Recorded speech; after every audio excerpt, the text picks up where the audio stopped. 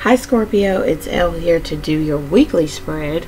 It's going to run from October 22nd through the 28th. So let's jump into it. Thank you to those who like, share, comment, subscribe to the channel.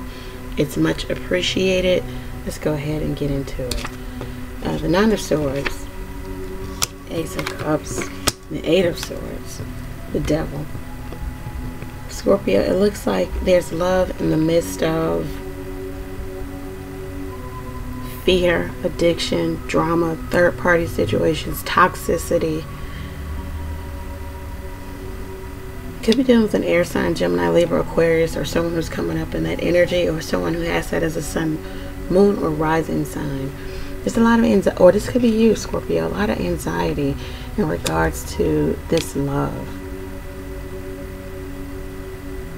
A lot of anxiety in regards to this spiritual awakening also. For some of you, you need to learn how to maintain all this new knowledge and learning of new knowledge and things of that nature. Yes, Seven of Cups. I was just going to pick the deck up and show you the Devil. Learn how to balance out the good and the bad. Some of you could be doing spells and have potions and be experimenting with that. The cards are cautioning you, or at least advising you, to stay in the light. Some of you are wanting to, or have gone over, have thoughts about, you know, well, what if, you know, I do this or do that, or this person deserves this or that. They've made me frustrated. They've made me feel stuck.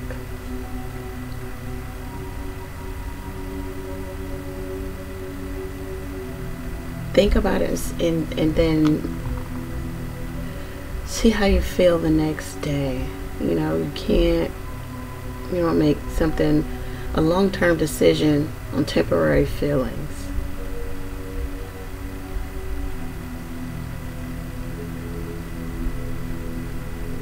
Yeah, the spirit is really cautioning you to get in control of.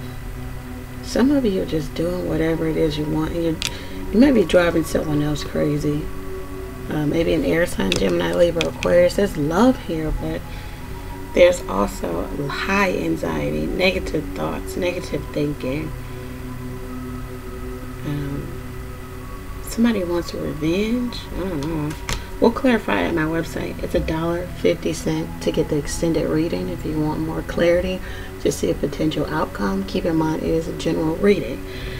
Let's see what the angel answers deck says. Compromise. Yeah. This is about getting in control of yourself, finding compromise, finding balance in the midst of leaving. Some of you could be a cheating spouse. Make promises just to break them.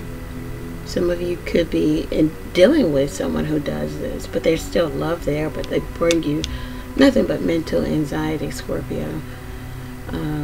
You may be contemplating leaving, and this is why your mental is running rampant here.